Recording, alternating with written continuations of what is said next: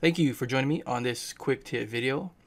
Today's video is going to look at doing a map search and actually drawing shapes on the map to include exactly what you want. And you can also now exclude areas by drawing on the map also. So let's get into it. To open up the map, down on the bottom is your show map button. So let's click on that. It's going to open up this top section. Let's look at Hoi Island. Let's go about maybe Hilo side. I'm just using my mouse to zoom with the scroll wheel.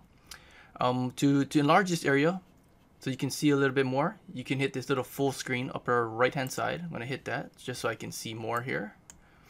You can also toggle off our main menu, this left hand side main menu up here. Click that, toggle that off just so I can see more.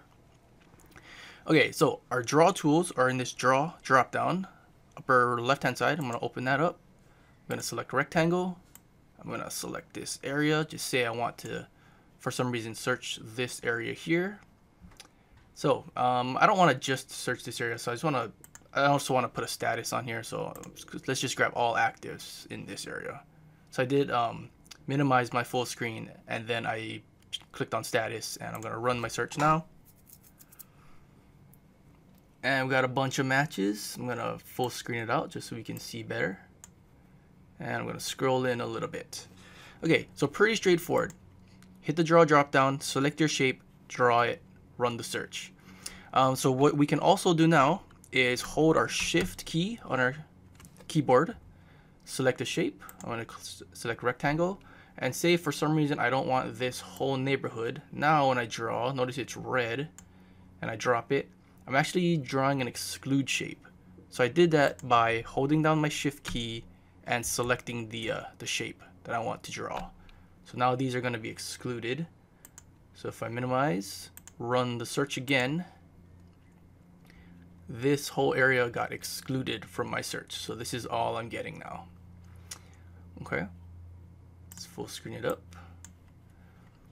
You don't have to hold shift before you click. So for example, if I do a circle here, say I want this whole area, but I want to exclude, so I'm making like a donut type of shape. I can draw my two shapes and now I can actually just click on individual shapes and I say I want to exclude that. Let's draw another something. Let's do a freehand.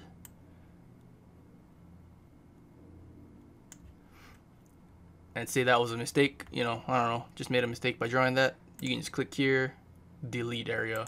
So you can just delete individual areas. Let's delete this too, just because.